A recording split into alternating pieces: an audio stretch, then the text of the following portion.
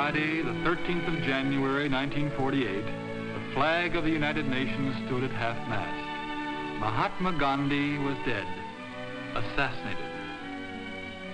And for the first time in its history, the United Nations Assembly set aside a day's session to honor a man. Not the head of a state, a general, a king, but a lone man who, without army, riches, or political alliance, had been called the most powerful man of the 20th century. Who was this man that all the world should mourn over him? 5 feet 5 inches tall, wearing a hand-spun cotton loincloth like the poorest of India's untouchables. What then was the power of this man? Mohandas Karamchand Gandhi was born in Porbandar in western India on October 2nd, 1869. His Indian forefathers had long ago discovered infinite sources of power unknown to the scientists of the Western countries.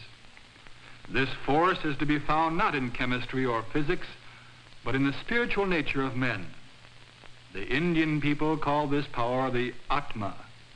A man of unusual spiritual force is called a Mahatma, a great soul. While young Gandhi was a law student in London, England, he began to probe more deeply for an understanding of the nature of life, of truth, of love, of power. He studied not only his law texts, but 2 books which he believed to be the most important literature in existence. One was the Bhagavad Gita, the most ancient sacred book of India, and the other, the Bible. In the Gita, Gandhi learned about love, the force that holds people together and causes them to rise above themselves. There are good and evil in every man, but when a person loves, he strengthens the good in those about him. Truth, combined with love, is the greatest force in all the earth. Gandhi was to call its use non-violence, satyagraha, a greater power than that of the largest gun or bomb or army. In the Bible, especially in Jesus' Sermon on the Mount, young Gandhi found profound answers to his profound questions. The Gita and the Bible together offered to Gandhi's people the way of freedom and self-realization, and to these beliefs he eventually gave his life. Graduating from law school at the age of 22, he returned to India in 1891. He was sent to South Africa to represent the law firm of Dada Abdullah, and there Gandhi rose to great success and personal wealth. But the appalling social conditions all about him weighed on his mind with increasing heaviness. Neglecting his law practice, he began to teach and demonstrate the power of nonviolence, which he had discovered in the Gita and the Bible.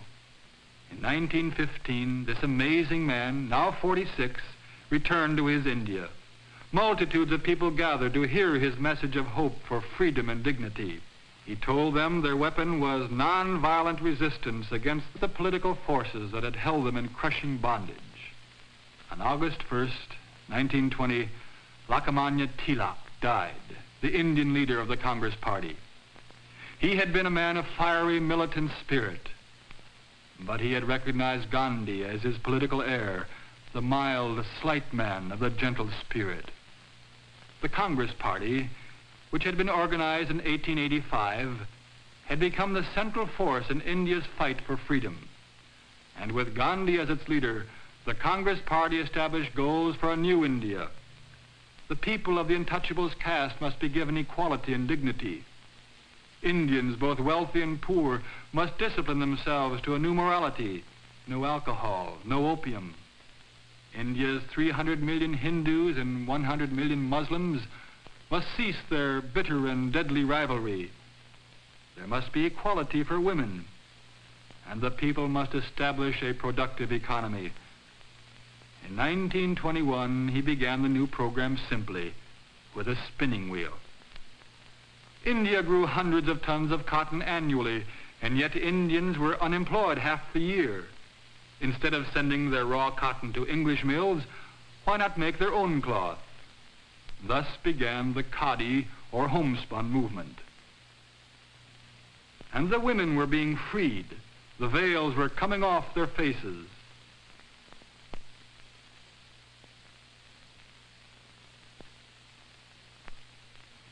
At the Madras Congress, there were clear signs of India's new self-discipline and self-confidence. Gandhi came, his hands pressed together in the Hindu greeting which means, "My love and reverence to the God in you."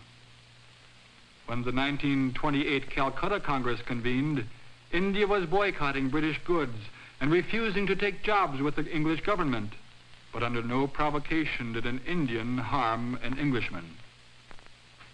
In 1930, Gandhi told the people about a letter of protest he had written to the British Viceroy, Lord Irwin. In the letter, he had voiced the Indians' bitter complaint about the type of British rule which reduced them to political serfdom. Great Britain has even taken from the Indian the right to make his own salt from his own sea, and yet Britain levies a tax on that salt when the Indian then has to buy it. Let there be a conference to discuss these many wrongs, he pleaded. Otherwise, he must try to point out to the British the evil that they did. He and some of his friends would do this by a non-violent march to the sea at Dundee, where Gandhi himself would break the salt laws. The Viceroy answered through a secretary. No conference. On March 12th of 1930, at 6:30 a.m., a slight man, 61 years old, clothed in a homespun loincloth, moved against the British Empire. With 79 disciples, he started a 200-mile walk to the sea. Others began to join him. The Viceroy and other statesmen watched with curiosity. Still greater crowds joined him. From all over India they came. Journalists from other countries were flown in to report on this march, this protest, this feeble and farcical protest, this far-reaching and fearsome protest. Each day he stopped for an hour to spin. He spoke to the crowd saying, "If any violence is shown against the British, then no matter what ends are gained, the march will have failed." On April 5th, they reached the sea. Then Gandhi marched into the sea, and from it he took a pan of water to be refined into salt. All along the shores of the sea, thousands moved in, each with a container to take out the water, distilling it, gathering the salt in great mounds. Soldiers came and confiscated the salt, but even yet more was distilled. Gandhi was arrested. People across the world, even the American and French governments, spoke out, questioning the British action. In India, millions of people demonstrated their impassioned protests. Soldiers and police sought to quell the multitudes with riot clubs. Still, no hand was raised against the British. On January 25th, 1931, Lord Irwin announced an end to the salt laws, as well as the release of Gandhi. The Karachi Congress appointed him to represent them at the Round Table Conference in London. He sailed from Bombay on August 29th, an infectiously happy man. In England, he attended the Round Table Conference of 112 delegates, most of them appointed by the Viceroy. As the meeting progressed, Gandhi realized that only division was being cultivated. Instead of a united India, plans were being discussed for a separation between Muslim and Hindu and Sikh and untouchable and Parsi and Indian Christians. Meanwhile, in India, during Gandhi's absence, the new Viceroy had made arrests without warrant, had suspended court trials, had outlawed political organizations and meetings, had seized property, had jailed 100,000. Gandhi returned to India.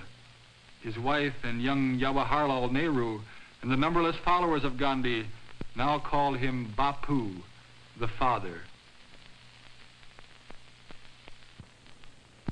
Bapu began his work immediately. His first consideration was for that part of the great Indian family called the Untouchables. For thousands of years they had been ostracized, but Gandhi ignored this strange mandate of the culture, and he gave them a new name, Harijan, children of God. The British, however, perpetuated this ancient tradition of separating the Untouchables by insisting that they have a separate vote in governmental matters. Gandhi now vigorously expressed his opposition to English treatment of the Harijan. And on January 4th, 1932, all India heard that he had been put in jail. Then they heard that Gandhi had gone on a fast. In the face of seething unrest throughout the land, the government took action.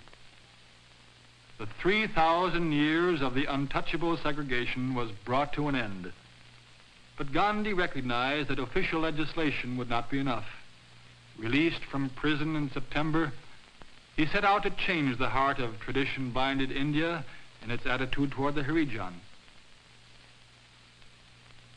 The Congress Party's program to shape a new India was slowly proceeding.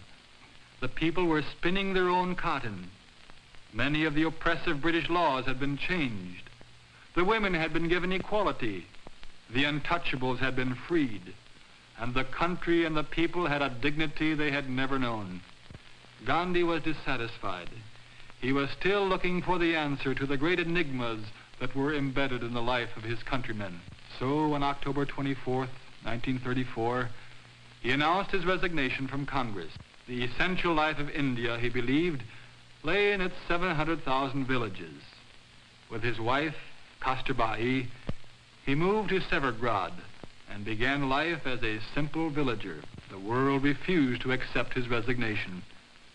Congress leaders came to confer with this simple villager. Famous people of many nations and continents came to sit and talk in his one-room adobe hut. The floor was of swept earth, one rug, a spinning wheel, a soapbox for a desk.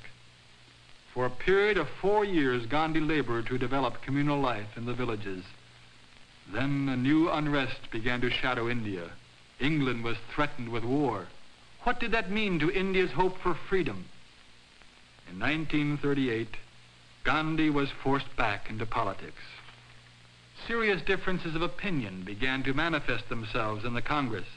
Chandra Bose, now the Congress leader, was saying to the populace, "Give me blood, and I promise you freedom." Gandhi said, "Nations are violently giving demonstration of savage and futile warfare as a means of settling their differences. Now is the time to demonstrate nonviolence as the better means of seeking agreement and truth." In 1939, when the war exploded over Europe and Asia, there were many who followed Bose. Nonviolence was too idealistic, too difficult, too slow. On March 22nd, 1942, Sir Stafford Cripps met with the Congress leaders and proposed that a new Indian constitution be drawn up after the war. Gandhi called this proposal a post-dated check and left the meeting not to return. He now had but 2 words to say to their English overlords: "Quit India." These words electrified India. They set off an outburst of demonstrations throughout the land. The jails were filled far beyond their capacity. Gandhi and Kasturbai were among the prisoners. And while imprisoned, Gandhi's beloved Kasturbai died, her head in her husband's lap. For 62 years they had been married. Gandhi said of her, "She was more of me than I was of myself." After a dangerously weakening fast, the 75-year-old man was released from prison on May 6th. 75 years. What had been accomplished? Muslim and Hindu were hatefully engaged in outbreaks against each other. Britain still held India in a crushing grip. The world's warring temperament was creeping over Gandhi's people. Still he went on, working, searching, praying. Then, on historic August 12th, 1946, Jawaharlal Nehru, Gandhi's friend, was commissioned by Sir Archibald Wavell to form the Indian government. While the new premier reviewed the troops at the frontier, Gandhi quietly and patiently traveled among the Muslims and Hindus who were at civil war with each other. But he went to Noakhali, a district 80% Muslim, on a pilgrimage of personal penance because Gandhi believed he shared the guilt for this internal strife. He walked from village to village, living with them, learning from them, trying to teach them to love despite their deep-rooted enmity. His followers, too, went to work in the villages, Hindus, Muslims, Harijans, Christians. And at his meetings for prayer, the Bible, the Quran, the Talmud, the Gita, all were read with reverence. The riots quieted. And on August 15th, 1947, the flag of independence flew over emancipated India. Free India, proud India, jubilant India. Pakistan was declared a separate Muslim state, according to the demands of Jinnah and the Muslim League. While the people celebrated, the British withdrew their military forces. Although there were problems still to be worked out, this was the consummation of Gandhi's dream. India stood before all nations as a symbol that nonviolence can be an invincible force. It can bring about the peaceful solution of international differences. And so independence came to India. And at the center of all, Gandhi, father, Bapu.